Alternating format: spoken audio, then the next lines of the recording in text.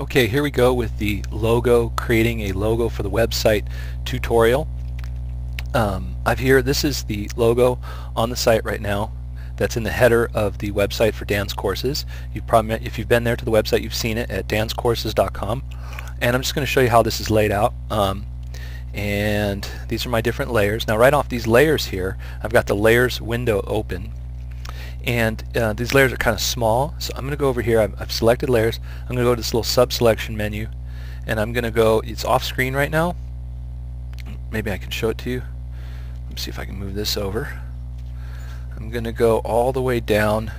It's off screen to panel options, and then I'm going to choose large and click OK. And now that makes the layers a little bit larger and kind of like easier to see what's going on here. So I'm going to turn this off layer by layer. So at the top layer, you'll see I've got the text, which is no longer a text. The text has been converted into a bitmap, into a raster image. Otherwise this would say text. So I turn that off. And then on this layer, I've just got this little spray painting of the color, so that it creates kind of like this glow effect when the text layer eyeball is on right here. So now you can see the glow behind it. If I turn off this eyeball, you see that the glow is kind of missing. There you go. See that? Alright, so I turn off this eyeball, turn off this eyeball, and then this is the layer where a lot of the action happens. That is on this layer where I have a picture and I have an image of myself sitting at my desk in my computer lab. And then I've got a layer mask right here, and this layer mask is making this disappear right here, making the edges of the image blend to disappear, right, like kind of transparent. All right, so this is my layer mask right here, and then at the bottom layer it's just empty, just nothing on the bottom layer whatsoever. Right, so there's that image. All right, and now I'm going to switch and show you the old logo. Click right here to see. I've got two files open. One, two. All right. The old logo looked like this, and when I opened up this logo, you can see I have a lot of layers here that I'm not even using. So look at this. I'll turn off this, and then here's the original. You know, that was that as I started, and then I just worked on that D, and then I had the C. I worked on that, and then eventually I ended up with this layer as the starting layer with a it's a layer with a D and a C, and I created an outer glow on it, which is like a green outer glow here effect. And then I got this text here, and as soon as I opened up this file, I got a warning that the font is missing. Okay, so this new computer, this computer got reformatted. It's the college's computer, and I don't have this font, so I'm missing this font. So there's a problem right off the bat. The assignment, this is an assignment for the next 4 weeks, is to create a logo for my site, danscourses.com. And I just wanted to kind of show you,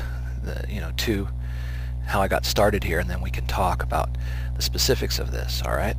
So first of all, let's talk size. Okay. The size of this logo is going to need to be image. I'm going to go to image size, and it's going to be 364 wide by 75 tall. 364 wide by 75 tall pixels, right? 364 by 75. So right off the bat, if you're going to start this project, you want to go File, New, right? And then you're going to say 364 pixels wide by 75 pixels tall, resolution 72, right? Background contents white is good, or you could say background contents you could set to be transparent. Right? So I'll set it to be transparent to start with. That might be a good way to do it, to try something different. Instead of a white background, we'll start with a transparent background. Alright, you click OK, and you got your new file, and you're ready to go. Right? So this thing will be your logo project. So right off the bat, you can now save it, File, Save As, and I'm going to save it school stuff, that's fine, and I'll say sample logo. And notice it's a .psd. This is the Photoshop document format. So sample logo.psd is Photoshop document format. This is the format in which you have your layers, and when you open it up and Photoshop opens up. If you double click on this file, Photoshop opens up with all your layers and everything. I hit save. And it says, do you want to maximize compatibility? Absolutely. If I'm gonna, I might have like Photoshop CS3 or CS2 on another computer, older version, and if I maximize compatibility, I'll be able to open up this file in an older version of Photoshop. Doesn't mean I'll be able to have all of the capabilities that I had in CS4, but I will be able to at least open it up. And if certain aspects don't work, then those will be shut off, but the bulk of the project will open up. Okay, so I've saved that, right? And so now I've got my image to start with, right? I'm gonna use this little tool here so I can see all of my tools a little bit better. See, I click right here on this thing right here, and that helps me put 2 rows of tools. My foreground color is black. I'm gonna get my text tool, and right off the bat, I'm gonna start by just saying, you know, Dan's courses.com. That might be a good way for you to start to start your logo project, is because the logo project needs to be 375 by or 364 by 75 pixels, but also at some point in this logo it needs to say Dan's Courses or danscourses.com in the logo, right? Because this is a logo that's for my website and I want to have representation. And the other thing I'd like to have on this representation is I'd like to have be legible. So that's the other issue, you know, is legibility. I'd like people to, when they get to the website, to be able to read and see right off the bat that they're at danscourses.com. So legibility is another factor that I'd like you to build in to this project, right?